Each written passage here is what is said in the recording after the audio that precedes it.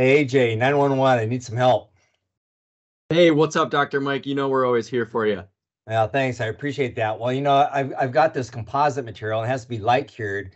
And I will tell you, I think my patients are getting deeper cavities these days after COVID.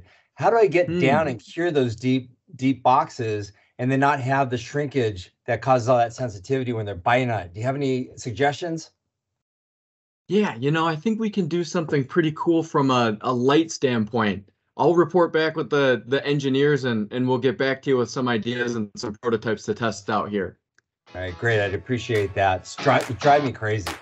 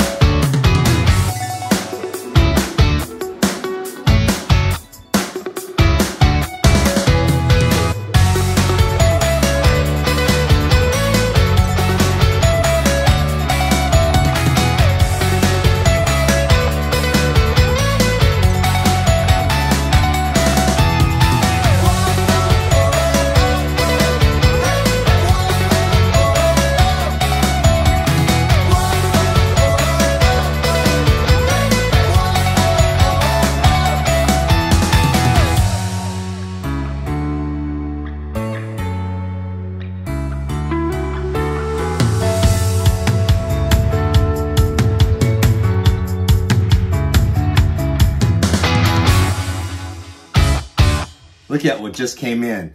The PinkWave Curing Light from the team at Vista Apex. I think this is gonna be the solution to all my problems. Wow, look at that. Low profile, light, large lens, so I can cure an entire tooth, whether it be an anterior central or a molar. We've got 4 different wavelengths, so it will cure everything that I use in my office. Has transillumination built in, so I can diagnose fractures in teeth and find little areas of decay interproximally. Has different modes of curing, boost, standard, and ramp. And this sucker is nice to get way back into those second and third molars. This is a great design. Light, efficient, does everything I need it to do. And it cures down to 8.5 millimeters in depth, so it will get my deepest boxes.